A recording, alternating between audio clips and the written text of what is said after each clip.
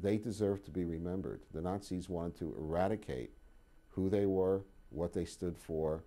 What's inside these plain-looking file cabinets could be one way for millions to remember people once forgotten or erased. They are the secrets of the darkest era in the 20th century, the Holocaust. They are the records of Nazi persecution of more than 6 million Jews.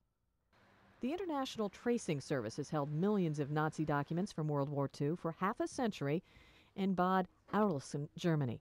Because of privacy concerns, the records have been kept secret, but no more.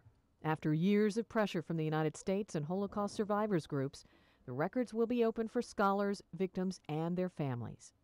Critics say it's way overdue, but over the years, the ITS has answered 11 million requests to locate people from the Holocaust. The backlog is staggering, but workers vow to answer all requests.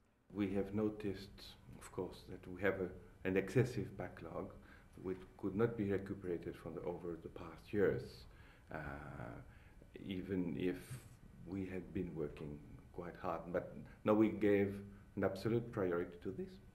The Associated Press was given extensive access to the files, provided no names are revealed unless already identified by other sources. The content is powerful, haunting, and painful. It is a record of murder. Millions of victims are on the lists, but at least one name jumps out. Anneliese M. Frank. Anne Frank.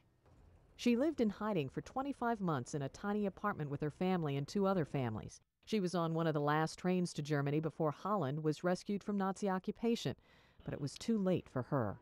She died 6 months later of typhus. She was 15 years old.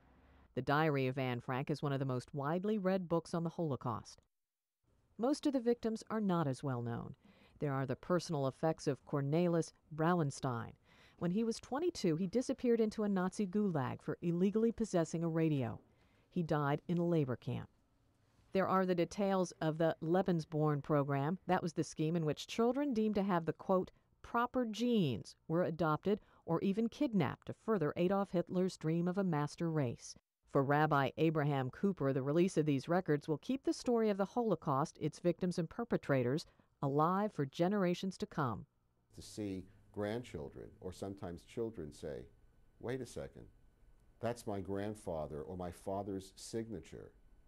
We don't have anything like that, and you know what? It looks like mine. So never mind the fact that it was a Nazi form, right, that had to be filled out.